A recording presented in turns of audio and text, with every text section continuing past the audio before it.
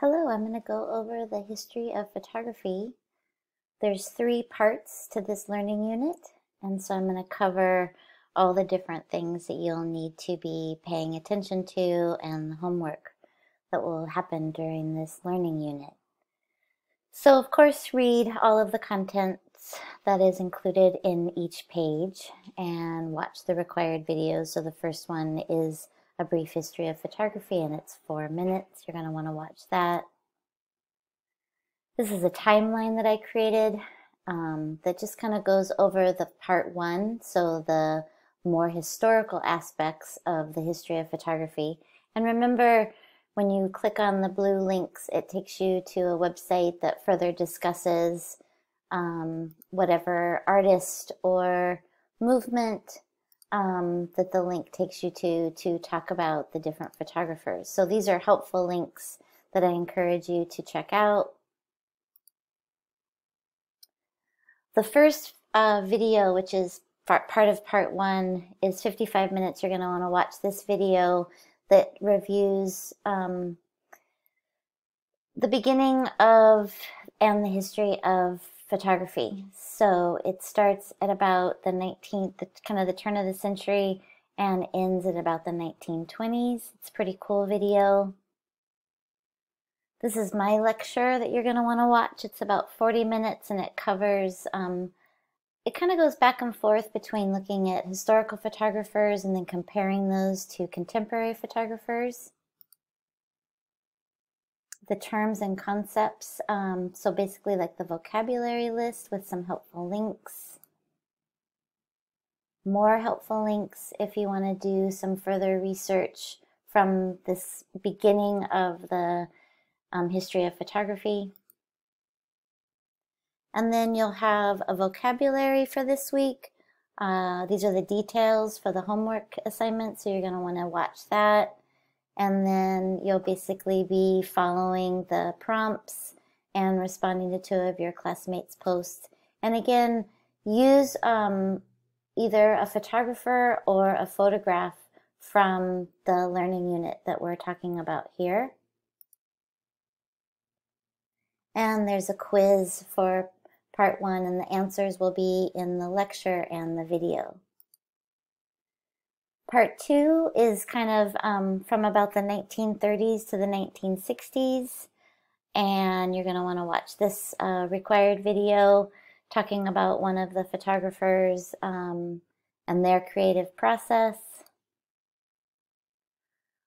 The continuation of the timeline from about 1920 to about 1960. So again, these are some cool links that will define, for example, the Farm Security Administration, the influence of Life magazine, and just some really great information in the timeline.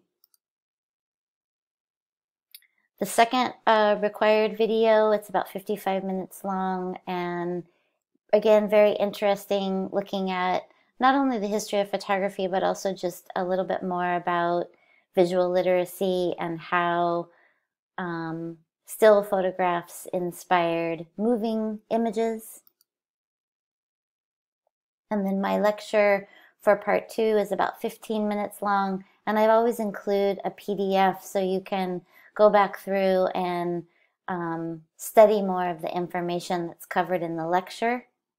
So this is a PDF of the lecture. The terms and vocabulary from part 2 with some helpful links. This is the list of photographers that you're going to be using for this learning unit, and the details are covered in the different homework projects, but this is the list that you're going to want to work from. And again, I've got a short description of the photographer's work and then a link that would take you to a better resource for learning about, for example, Dorothea Lange, or whichever photographer you end up wanting to do some further research on. So these are links that are going to get you started on your research. And then the first part for this learning unit is you're going to submit a proposal that would then be a continuation for submitting some of your photographs inspired by whichever photographer you choose from the list of photographers. So you can kind of get a sense of their work, like I stated before, and do some initial research from what I've started to gather. Also, you're going to want to include a bio where you talk about the cultural context. And so remember that the cultural context was discussed when I introduced visual analysis. And it's really reflecting like when the photographer made their work, where they were living, because that could affect their cultural context and their beliefs and their political and cultural environment. So that you need to include in your bio. You're also going to include 2 examples, and this 6-minute video goes over all of these requirements in more detail. So after you've picked the photographer, you're going to do some research, learn about their techniques, how they created their photographs and why. You're going to pick one of the photographs that you embed because you're going to show us 2 examples of their work. And you're going to talk a little bit about the formal and compositional elements and any symbolism that's in their photographs.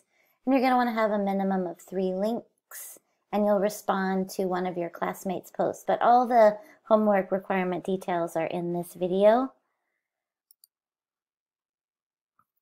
There's a quiz that's for part 2, so the answers would be found in the lecture. You can reference the PDF and the video.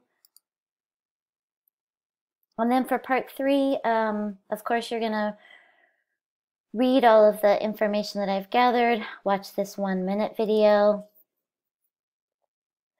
the continuation of the timeline from about 1960 to about 2018. This is the required video that you'll want to watch again, where a lot of the answers to the quiz for part 3 are in the video. So you're going to want to watch this video. It's just a little bit less than an hour long. The terms and vocabulary that I want you to think about and consider for part 3, some helpful links.